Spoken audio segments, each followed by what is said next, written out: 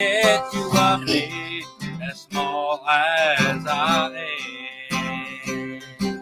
Sometimes it's hard to walk in His footsteps, but when I stumble, He understands. He picks me up, wipes off my sin, puts me on my feet again. Yes, He loves me as small as I am. I'm nobody special, I'm no ruler or king. This world doesn't know who I am. But Jesus walks right beside me, fights my battles and guides me. Yes, He loves me as small as I am. Sometimes it's hard to walk in His footsteps, and when I stumble, He understands. He picks me up, wipes off my sin, puts me on my feet again. Yes, He loves me as small as I am. He picks me up, wipes off my sin, puts me on my feet again. Yes, He loves me as small as I am.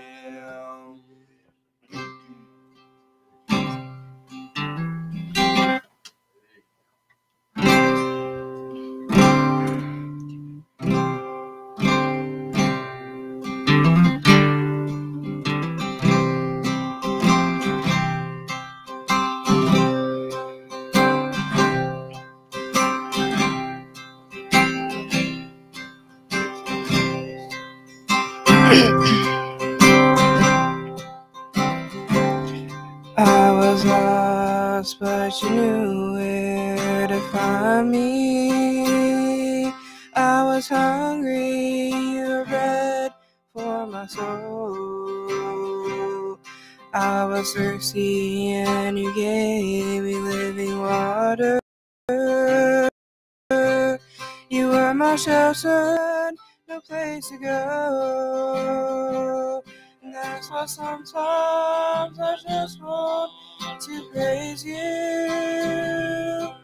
Sometimes just speak Your name. Sometimes I just want to thank You without asking for a thing. Sometimes I lift my hands to You, and sometimes all I do is cry. And everything I have is Yours, Lord. And Calvary's the reason why.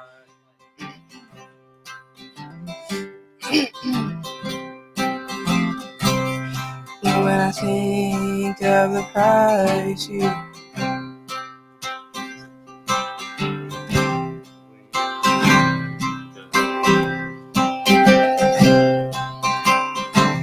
When I think of the love that You have given, Lord, when I think of the price You paid for me, then all the trials here on earth, they seem like nothing when they're compared to the Calvary.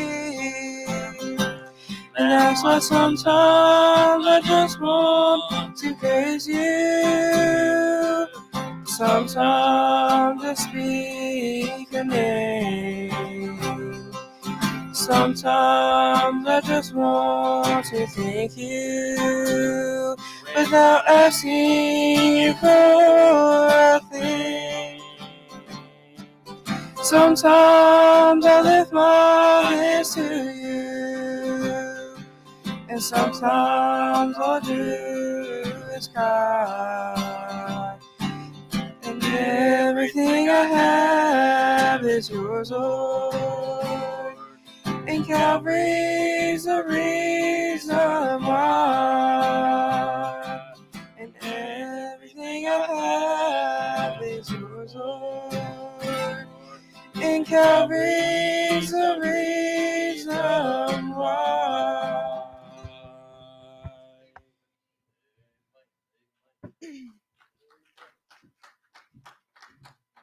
Amen. That's good stuff, ain't it? Amen. All right, my wife and Lydia come on and get a song tonight. I'm just messing with them. Amen. Amen. I didn't say nothing to them about it for church. So I just seen what kind of reaction could get. Amen. Amen. Praise the Lord. Good to be saved tonight, and appreciate y'all being here at church. Like I say, y'all pray for me. I come in a little late, and I got my work clothes on, and I'm going after service. I got to go check some skunk traps. Y'all pray that they'll be very gentle to me tonight. Amen. I just promise you, if you do much skunk work for a living, you'll find out that it's not good for your marriage. Amen. And so, see, amen. And so it's almost like a repellent type thing. And so anyway, we got to go to work after we get done here. But I'm glad the Lord gave me something to do. Amen. Amen. You got your Bible tonight. Turn in Matthew chapter 7.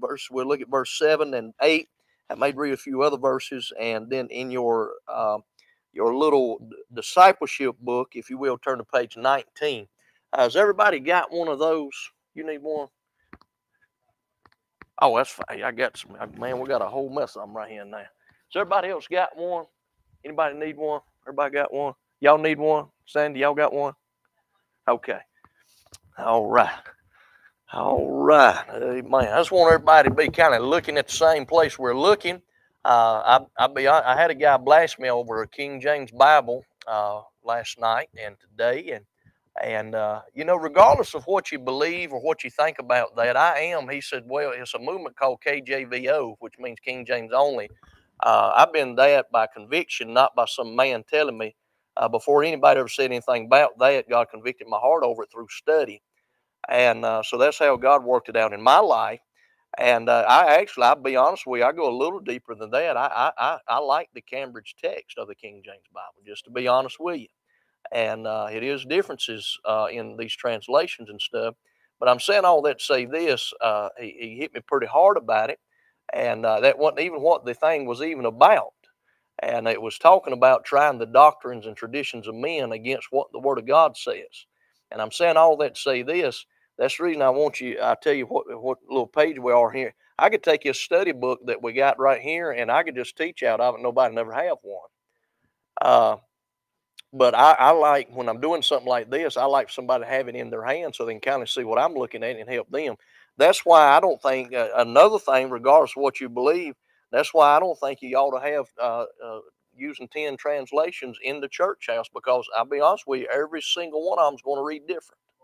Every single one of them is going to read different. And God is not the author of confusion. And so that's the reason that I would, even if I wasn't, I never heard the O on the end of it, brother. And that's the reason I am. And like I say, I go as deep as believing the Cambridge text. I prefer that. I like that. And but anyway, that would be a reason for me to stay with it. Now, my question is, can you prove what's wrong with the KJV Bible to say, no, we don't need to use it, and why are you bashing it?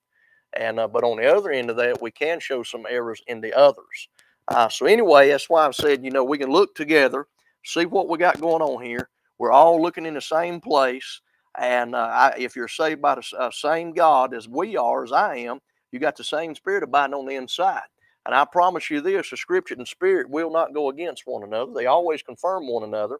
And so with all that being said, we're going to probably just get through the introduction on prayer tonight on page 19.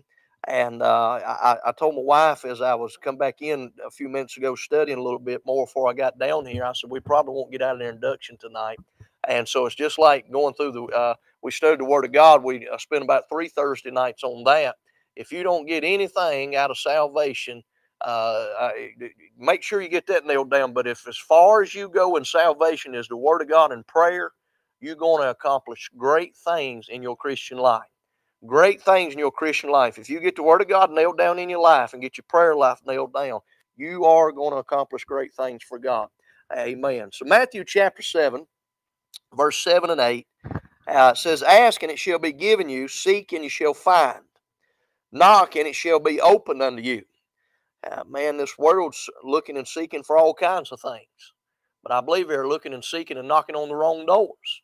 And when you start knocking on doors, doors will open. I promise you this, the devil can open doors for you. The devil can open he's actually more willing to open doors for you than what the Lord is.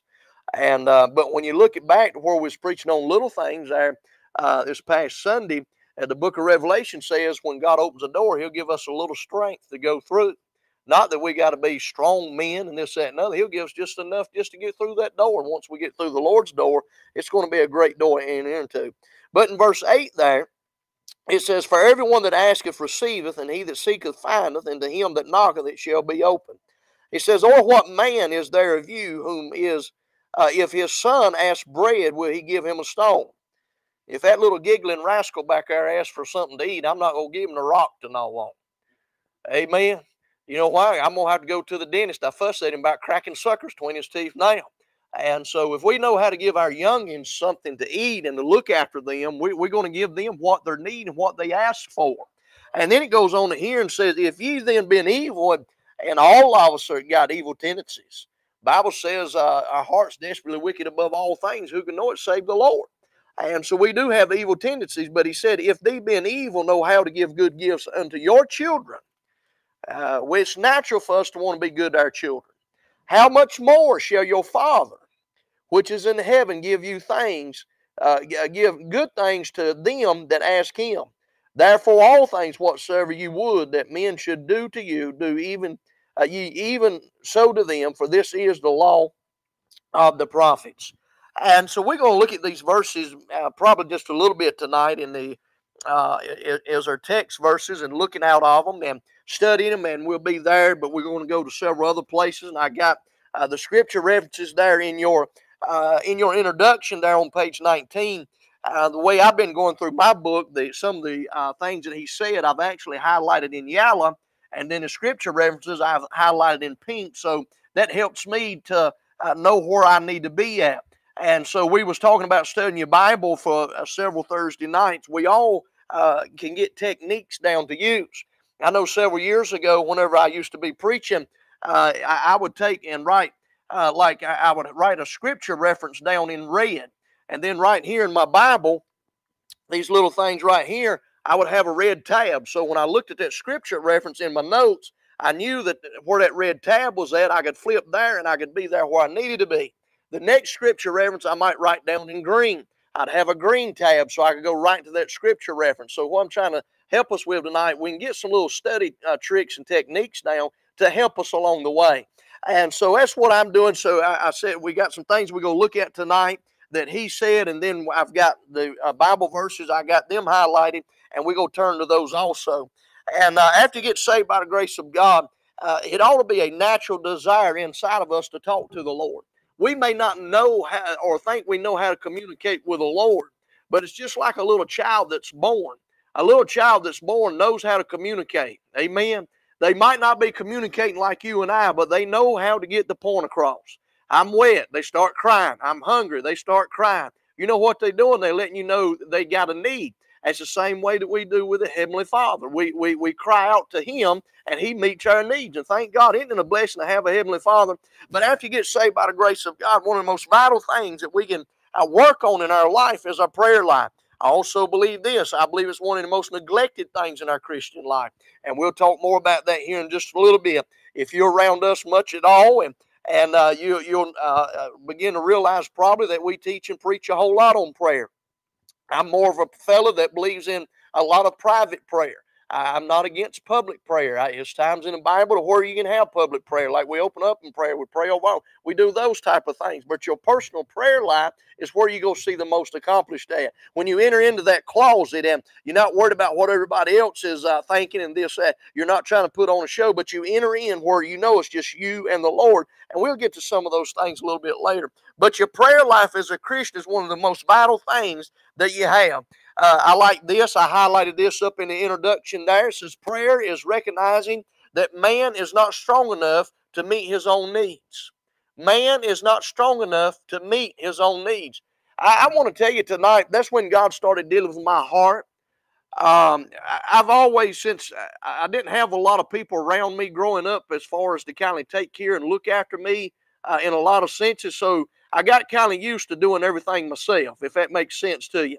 My wife says I can't cook, and I looked after myself till she come along, and she's a lot better cook than I am, so I just let her keep me plump and happy, amen?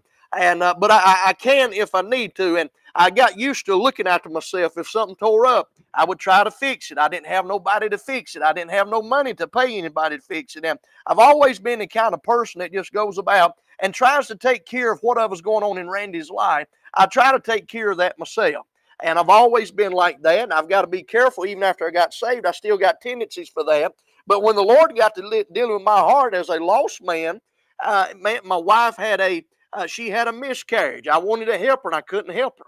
And man, I don't know if y'all ever been down that road or not, where somebody's going through something you want to help, and you just cannot help. I felt helpless, and I'm living after 10 years of being out on my own. I moved in with my in-laws while they building a house. Man, I felt like I wasn't where where I once was, and so I had some feelings about that, and then the house wasn't going along like it ought to, and dealing with things, and I had no control over. And through all that, the Lord started dealing with my heart. And I tell you what got me the most is I got to the place to where I realized I couldn't handle everything in my life.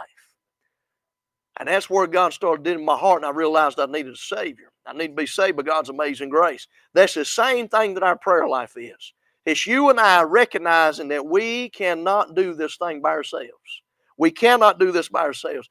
Most of the time we try to do it by ourselves. A problem hits, we do everything. Most time first, we'll go through all these little regular routines that we do before we will even consider praying about it.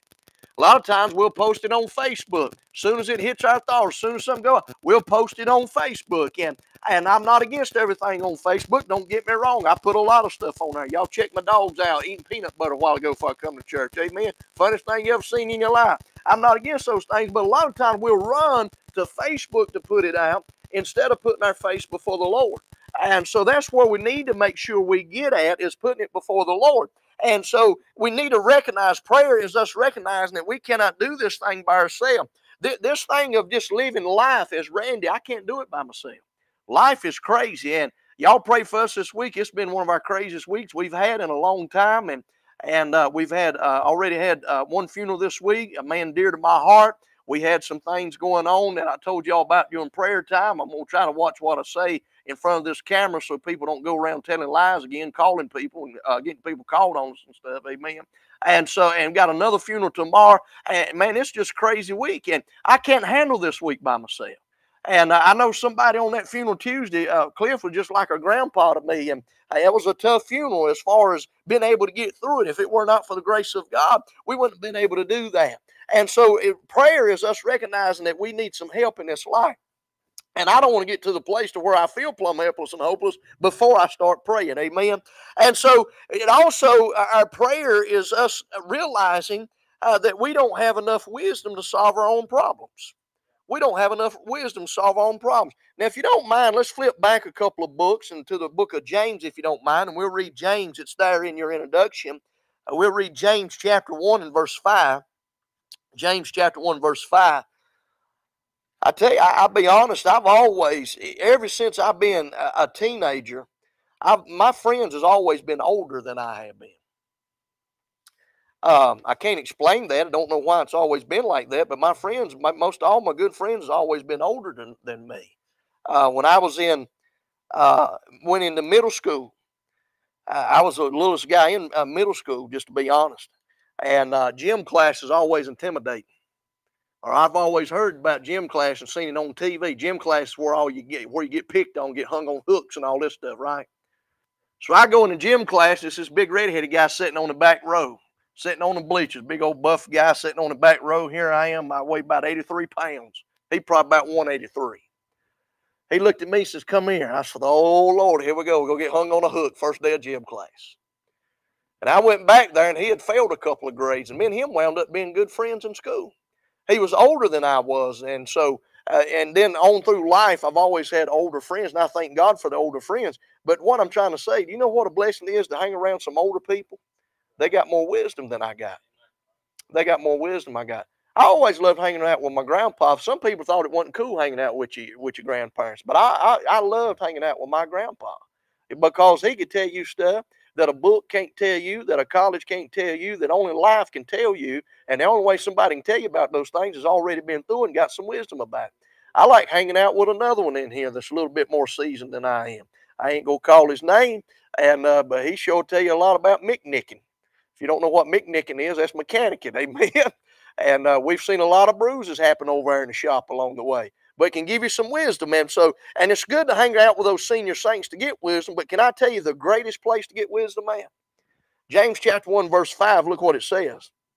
If any of you lack wisdom, can I go ahead and tell us all, none of us as smart as we think we are. Amen. If any of us lack wisdom, let him ask of God, that giveth to all men liberally and unbridled not, and it shall be given him. It shall be given him. And so when we got some decisions to make in life, the Bible says in a multitude of counselors there's safety. That means if you got some good Christian friends that you can talk to about a situation, it's good to get advice from it.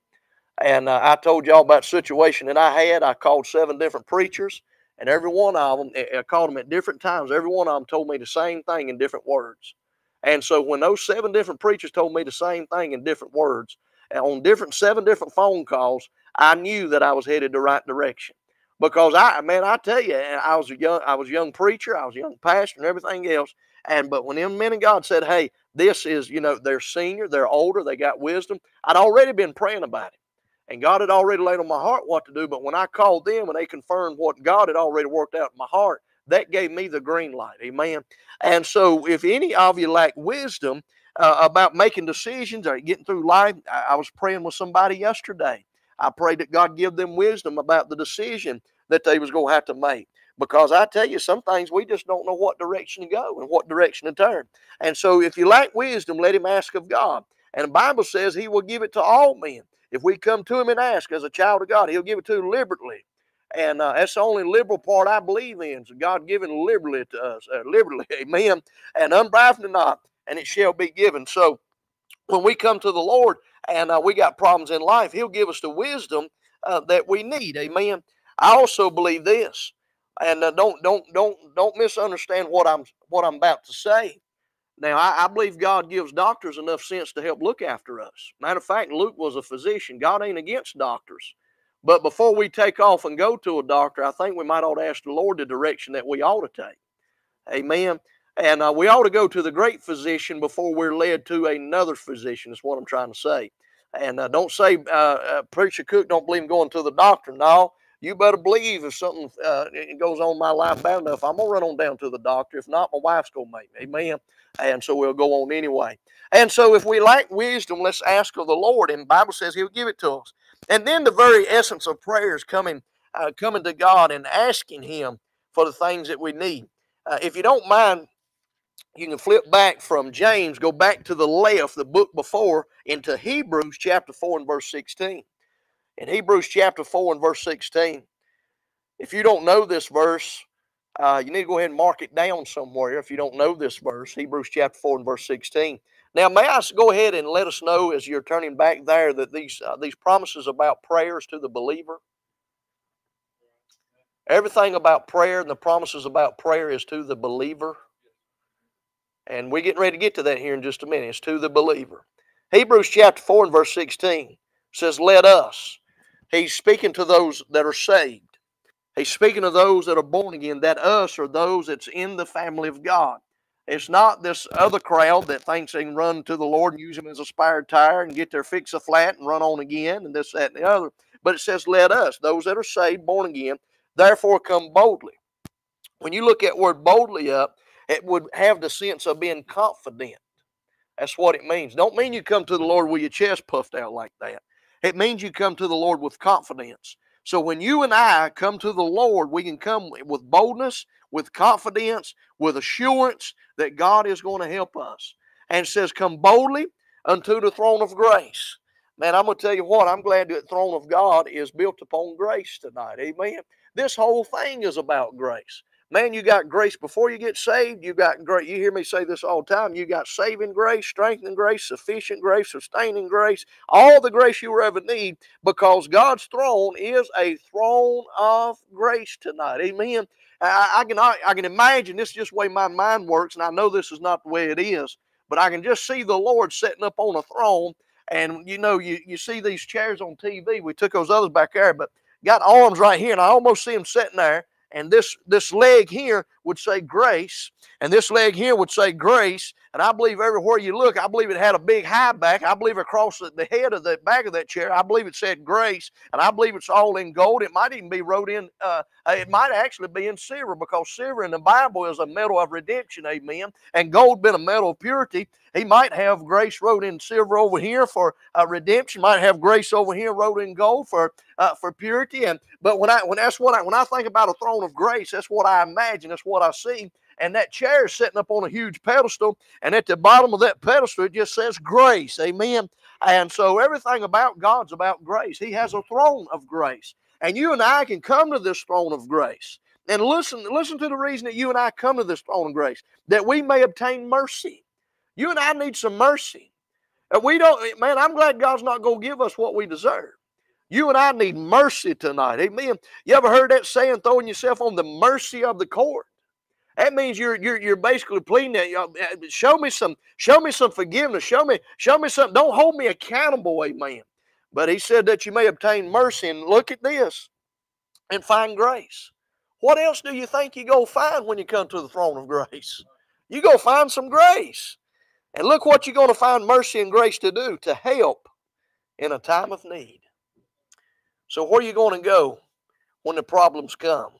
You and I that are saved by God's amazing grace, we can come with confidence into that throne of grace, that we can find some mercy and find some grace to help us in our time of need. Every one of us in here has got different needs. Every single one of us sitting in here.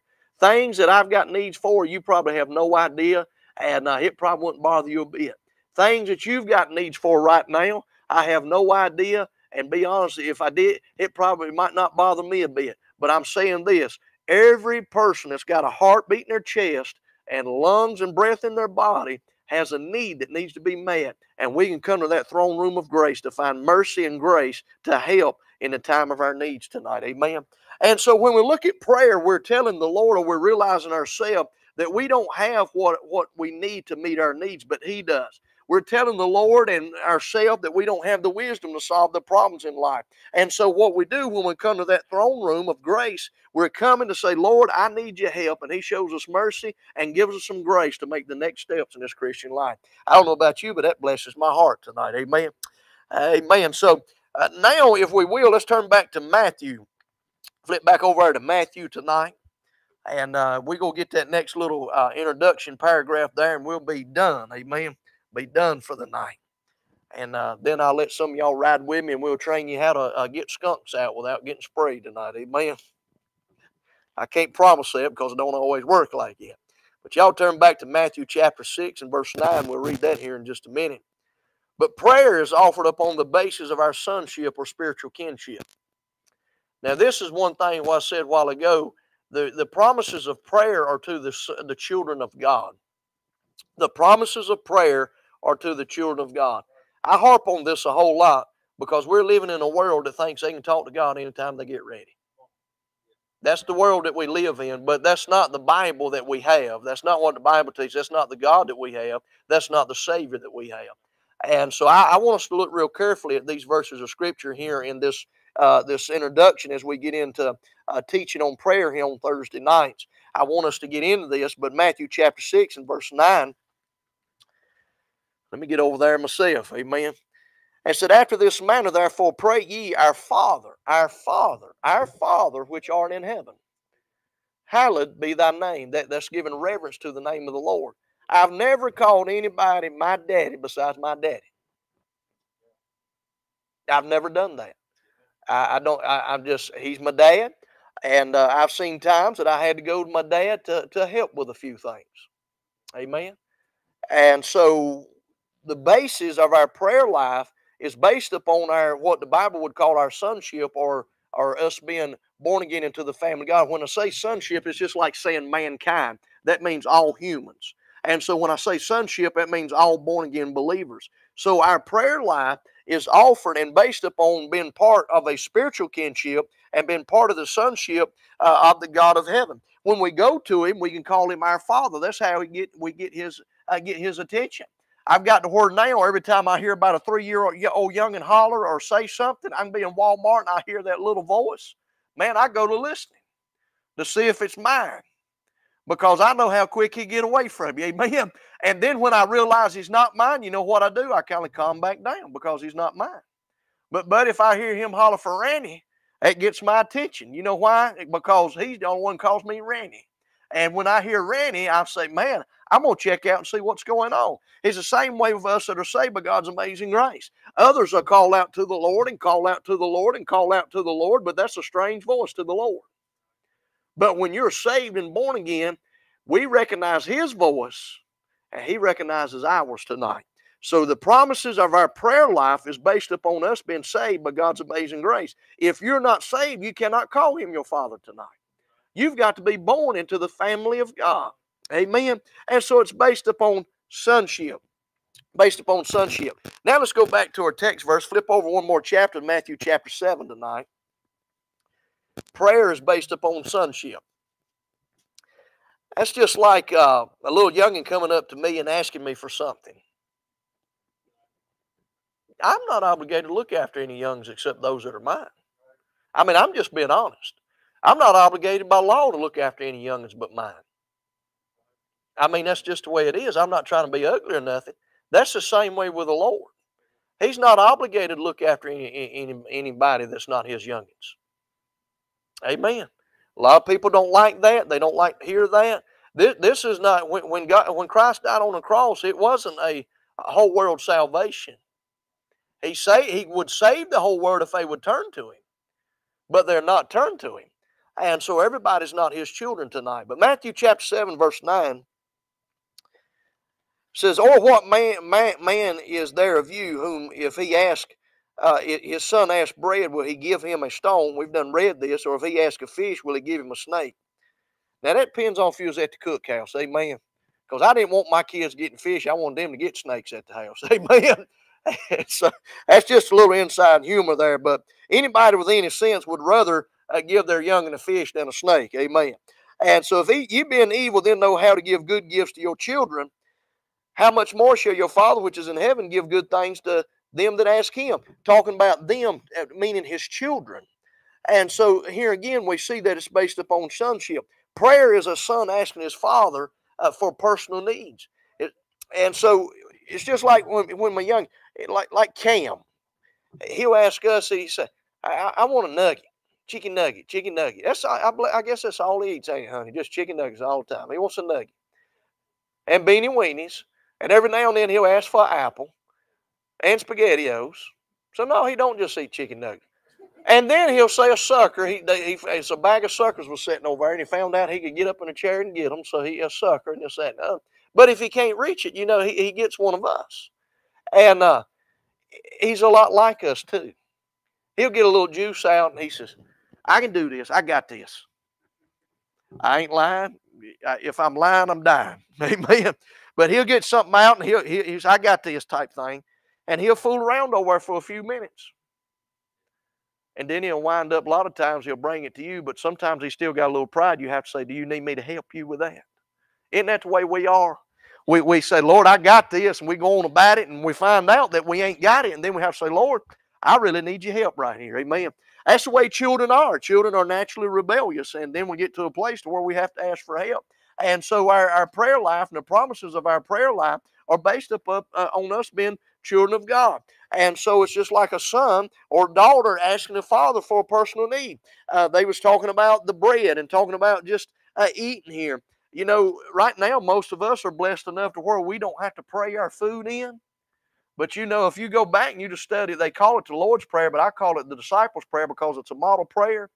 They prayed, give us our daily bread. They was praying for necessities of food on a daily basis. We could get back to that place. I open my cabinet at home, crackers, oatmeal, cookies, or something go fall out about every time you open that that pantry door. It's packed full of food, and we open it and we look in there and say, well, ain't nothing to eat. Are we not guilty of that? It's just not something we want to eat in there. But we've been blessed. We got plenty to eat. But we may get back to a place where we have to pray for daily bread. And so I'm saying all that to say this. Sometimes we have to ask the Lord to help us with our attitude. Amen. Lord, Lord, you're going to have to help me with attitude. And I promise you, sometimes when he knows what kind of attitude you're going to have, he'll fix things until you get control of it. Amen.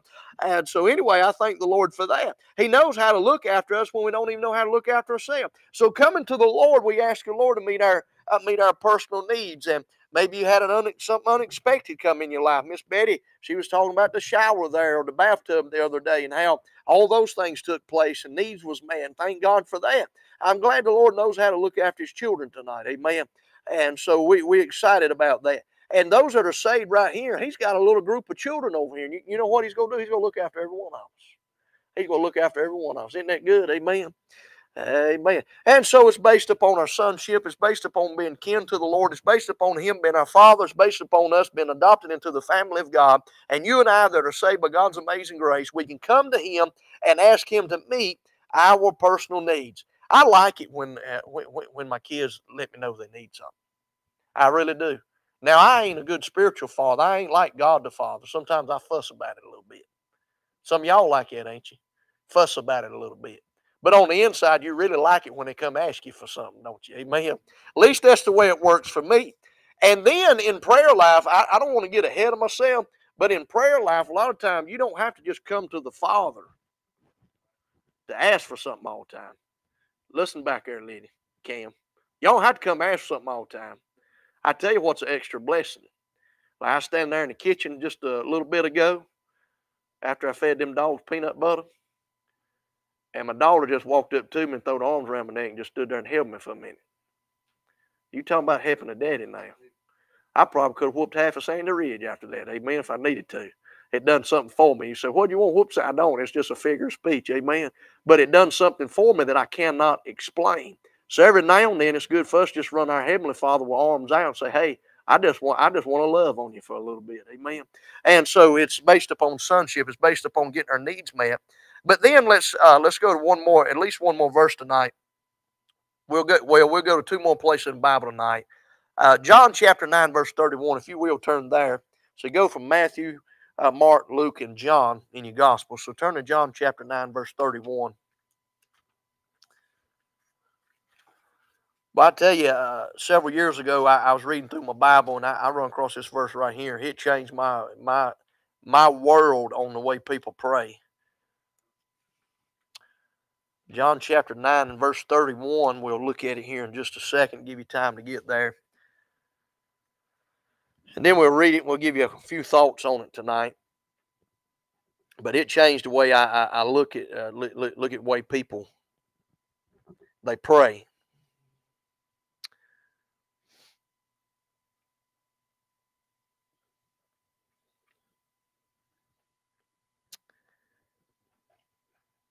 John chapter 9, verse 31, it says, now we know. Now we know. So whoever was there, he said they knew. But I'm afraid a lot of people don't know nowadays. And so every chance I get, I try to let people know what the Lord said right here. Amen. It says, now we know that God heareth not sinners. You know who that is? Those are the ones that's not born again. Those are the ones that's not saved. Y'all can correct me if I'm wrong in this, but I tend to lean towards the side. You know, after we get saved, we just talk about how we just old sinners saved by grace, this, that, and other. That is true in a sense, but after you get saved, you become a son of God. Behold, what manner of love he bestowed upon us that we should be called the sons of God. He loves us. We're part of a royal priesthood, part of a peculiar nation, or a holy nation, peculiar people. That's who we are. Yes, we are sinners saved by grace, but I'm afraid sometimes we look more down on ourselves than what God ever intended for us to look down on ourselves. Now, we're not somebody because of who we are, but we're somebody because of who he is. We're somebody because of what he's done in our life. And we shouldn't be proud of what we've done because we've done nothing, just to be honest about it, but we should be proud of what he's done for us. And so when we see this, he says, God heareth not sinners. Those are the ones that's not saved by God's amazing grace. So he don't hear them. You can go ahead and mark her down. He don't hear them. I didn't write the book. I just read the book. I just read it to you. If I didn't say nothing else right here, now we know that God heareth not sinners. You wouldn't need nobody, at least I wouldn't need nobody to explain what that means. He don't hear lost people. 99% of the time when you get on Facebook or some of the social media, and we talk about that a lot because a lot of us has got it and we see it and everything else, you'll see all kinds of people on there saying they're praying. Well, they can pray all they want to, but they're just wasting their breath if they really are praying. They're wasting their time. They're wasting their energy if they're not saved by God's amazing grace. I'm not trying to hurt anybody's feelings, but that's just the way it is. And I didn't write it. I just read it, and it's in there. And when I seen that several years ago, I'm like, wow, we've got all these people that say they're praying and got this prayer life, and you know good and well they don't know the Lord. They're not sons of God. They're not children of God. They're not been adopted in the family of God. He don't hear their prayers. But then look what it says. He said, but if any man, that be mankind, be a worshiper of God. That's talking about worshiping God in spirit and truth. Because some people say they're worshiping God, but even Paul said, you know not what you worship. Even the lady at the well, and she the one that went up there and said, well, we go up in the mountain to worship and do this, all this, that, and the other. She had no idea what she was doing. You got a world today that say they worship God, but they're not worshiping the God of this Bible. So you worship God in spirit and in truth. But then it goes on to say, and doeth his will. And being in the will of God makes a big difference in our Christian walk, in our life, when it comes to our prayer life. If you've been disobedient as a child of God, God is not obligated to answer your prayer. If that little boy, that little girl back there being mean, I don't want to bless them when they're being mean. You know what that does? That condones their actions. I don't want to bless them. I told my young when I help them with their rent at school and stuff, and but they start messing up. I can't give a blessing out. You know, I don't want to help in that area to keep on. I'll be honest with you. It was a man that was a very wealthy, rich man, and when he passed away, he didn't leave his children any of his inheritance because all of them was walking disobedient and contrary to the things of God. And he said they said this really made a mess there, but he said I don't want to give my youngins money as something that they go run out and blow and waste on a sinful life. And so what he wound up doing, they wound up fixing an organization that actually puts that money back, and other churches give to that when somebody's going in and planting a church somewhere, they can get a grant from that place. That's where that man's money went. Instead of giving it to rebellious, disobedient children that would blow it, before he died, he fixed this group, this organization that would help church plants to get started, to build buildings to get into, to help a community to be planted in. You say, well, I wouldn't have done that. Well, if you ask God wisdom, he may lead you that direction. I don't know. Amen. And so anyway, I said all that to say this. He heareth not sinners, but a man that's going to worship God, he must be in the will. And then look what it says. Those last three words are sweet. Him he heareth. Isn't that a blessing tonight? I'm glad to know that I am a child of God tonight. And when I worship the Lord and I'm in his will, I'm thankful to God that when I say, hey, Lord, I need you right here on this, I'm thankful that God's going to move right in. Amen. And see, the problem with this world, they act like God owes them something. God don't owe us nothing. Amen. He don't owe us a thing, but that's what the world acts like. And they won't, most people, I'm just being honest. I've been at this thing about 17 years now. And Gary's been over there at Shining Light for a long time too. You see a lot of people run in, get them a little prayer, it seems like get them a little fix, and you never see them again. That's the crowd that the Lord's talking about right here. Run in, get a little fix, head out. Run in, get a little fix, head out. You never see them again. And that's not what prayer life is about. Prayer life's not about that. But you see, I had this one lady, I posted that years ago. Man, when I first seen that verse of scripture, I posted that thing immediately. I said, God don't hear you if you ain't saved. Then this lady started blasting me from over at One and Co. And she said, well, how you going to get saved? So here we go with this long theological debate on Facebook there. God, it's a hard thing to start off with, and after you get that thing settled, confession is made unto salvation. It's not in the prayer to start off with. Let me go ahead and say that. You will find nowhere in the Bible where you find a sinner's prayer. I ain't saying I'm against it or anything like that, but you find nowhere in the Bible where it's a sinner's prayer at. And so that's even beside the point. But let's go over here into Luke chapter 8. Luke chapter 18. Luke chapter 18. So go back one to the left, one book in the gospel. We're talking about the Lord not hearing sinners. If you're not saved and born again, the Lord don't hear you. Luke chapter 18, we'll look at, let's see, we'll start at verse 10. And even in this, what we will look at as a prayer here in just a minute, it was a heart thing to start off with. It was a heart thing to start off with. Luke chapter 18, verse 10 says, 2 men went up into the temple to pray. We're talking about prayer. Temple was a place of prayer. The one a Pharisee, that's that religious person. Pharisee. And the other a publican. The Pharisee stood and prayed thus with himself. So you see right there, he wasn't talking to nobody but himself. We got a lot of people in this world that say they're praying and they ain't talking to nobody but themselves. Prayed thus with himself. He said, God, I thank thee that I am not as this other man, extortioner, unjust, adulterous, or even as this publican. He's sitting there before God praying, or said he was praying, and said, Lord, I'm a whole lot better than this other guy is. I'm telling you right now, God don't hear them kind of prayers either. And then look what he said. In verse 12, he said, I fast twice in the week. He said, Lord, I do all this. I'll be honest with you, Lord ain't it real impressed with what we do. The Lord's impressed with obedience. Obedience is better than sacrifice. The Lord's more impressed with what's in the heart than what we do on the outward side of things. What's in the heart will make a difference. He said, I give tithes of all that I possess. Now, I'm telling you, any average church would love to have somebody that's go fast twice a week and go give tithes of all they possess. But the Lord's not impressed with that. And that's not what we need to be looking for as a church and as Christian people. Amen. Now let's get down here in verse 13.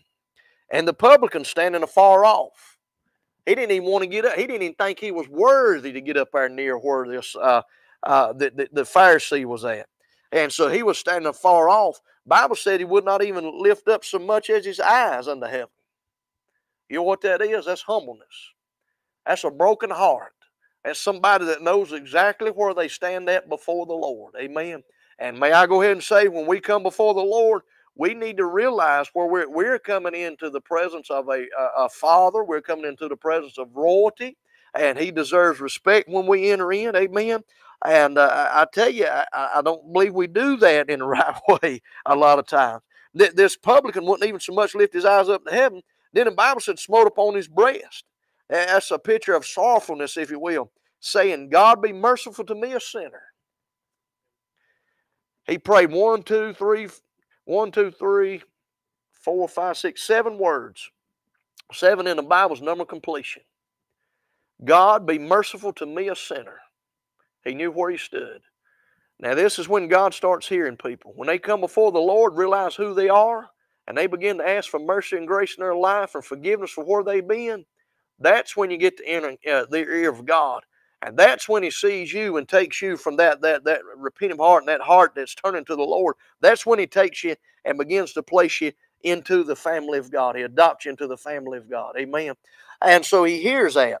And then in verse 14, this is what Christ told his disciples. He said, I tell you, this man went down to his house justified rather than the other.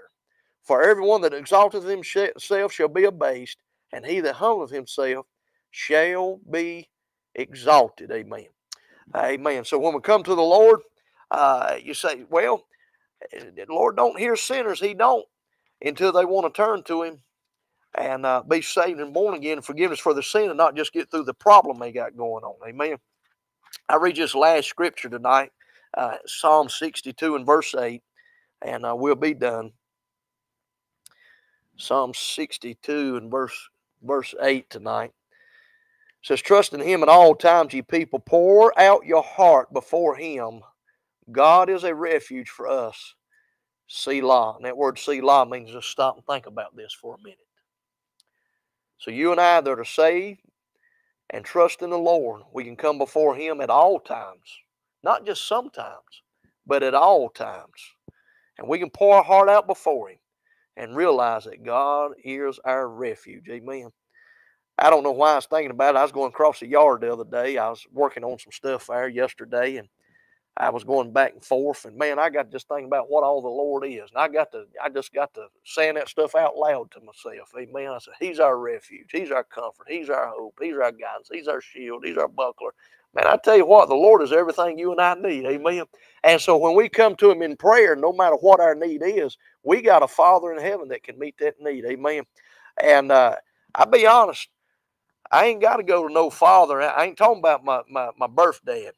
I ain't got to go to no church father and ask for nothing. Amen. Bible, matter of fact, he said, call no man father. I ain't talking about your dad, but the Bible tells you not to call no man father. I'm trying to quit tonight. But that's why I don't understand how some of these people get involved in stuff when Scripture plainly speaks against the stuff that they do. Like, talking about the Catholic stuff now. That got me thinking about it. You know, the Pope's not supposed to have ever been married. Catholic Church believes Peter was the first Pope. But Peter had a mother-in-law that Jesus had to go heal.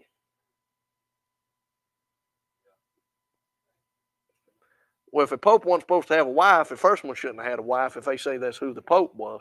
And then the Bible says not to call no man father, but that's what they want to call the priest or whatever that's at that church and stuff. And so I'm not picking on that particular thing because, you know, but that's just one that hit my mind. But you and I, we got a Father in heaven that needs to be called Father. He deserves to be called Father because he's the one that looks after you and I. He's the one that forgives our sins. He's the one that gives every good gift, and every perfect gift come down from the Father of lights, with whom there is no variableness. Amen. And so that's who we serve tonight. Amen. Amen. Just a little introductory to prayer tonight. I hope you're saved and born again by God's amazing grace. And if you're not, I'll just be honest with you, the Lord don't hear your prayer until you want to turn to him and be saved and born again. But if you are saved and born again, isn't it a blessing tonight to know that we got a God in heaven, a Father that we can come to and we can talk to and share our needs with, and he can definitely meet our needs. Isn't that good? And I was praying about something the other day, and I just tell you what it was. And I was praying. I've been wanting a little skid steer for a pretty good while, and I got stuff at the house I need to clean up, and got to knock this little building thing down over here. And I said, man, we can bring it down here and take care of that. And I seen one, and I was praying about that thing, and it worked out where I could go look at it, and I wasn't gonna go back to the next evening. And the guy messaged me, and he said, I got a guy wanting to come in the morning at 10:30 and look at this thing. And this is what I told him. I texted back. I showed the message. I said, go ahead and let him come. And I said, I'll get back with you tomorrow evening. I said, whatever happens is fine. And I asked the Lord, I said, Lord, it's what I said. It's the way I pray sometimes. I said, Lord, I ain't got enough sense to know if I need that thing or not, or if that's going to be the one. If it ain't, let it go. And if it is, let it be there. I'll show you the message on my phone. About 30 minutes later, he messaged back. He said, man, I forgot I'm going snowboarding in the morning. I ain't even going to be home in the morning. If you want to come look at it tomorrow evening, you come on and look at it. And so for y'all look at what I got over at the house might not look much, be much in your eyes because it's rusty and everything else. But I know without a doubt the Lord let us get a hold of that with whatever else comes with it. I know the Lord worked that out because I did. I said, Lord, I ain't got enough sense to know if I need this or not. And that's the way I've got where I pray. I used to do a whole lot of wheeling and dealing, didn't I, honey? With vehicles. She counted up one time, was 170 some vehicles I've owned, something like that. 170 something. About 100. Okay, I'm sorry. So about 100 some vehicles. But I got to where now I tell the Lord, I don't know if I need this. If I don't need it, and I say I've helped pray a lot of sales for people. I said, Lord, if I don't need it, let them sell it. I don't even want to have to think about it. And sometimes I get back in touch with them, it's already gone, and at times it's there. And you say, you believe that's the way the Lord works? I believe that's the way he works in my life. And because I'll be honest, I ain't got enough sense to look at them. Sometimes my wants and desires get in front of what God may want for me. And so I want the Lord to fix things before I even have to mess with it. Amen. Amen. So with all that said, let's pray for wisdom. Lord, help us over here next door. And we are not housing nobody over there. So if Livestream's still on and somebody wants to go talking about that again, nobody's been housed over there. Nobody's put up over there. And ain't nothing going on over there but a little work that's actually legal to do. And so if you'd like to know or would like to see that, you just give me a call and come on down and I'll show you everything you need to know. And I'm the one you need to call to talk about it. Amen. Don't need to go around the other way. And so I appreciate what God's doing. And so y'all help us with pray about wisdom about the next step we need to make over there with getting some of this stuff squared away tonight. Amen. Amen. Little man sounds like he's about had enough back there tonight. Amen. Yes, ma'am. Yeah.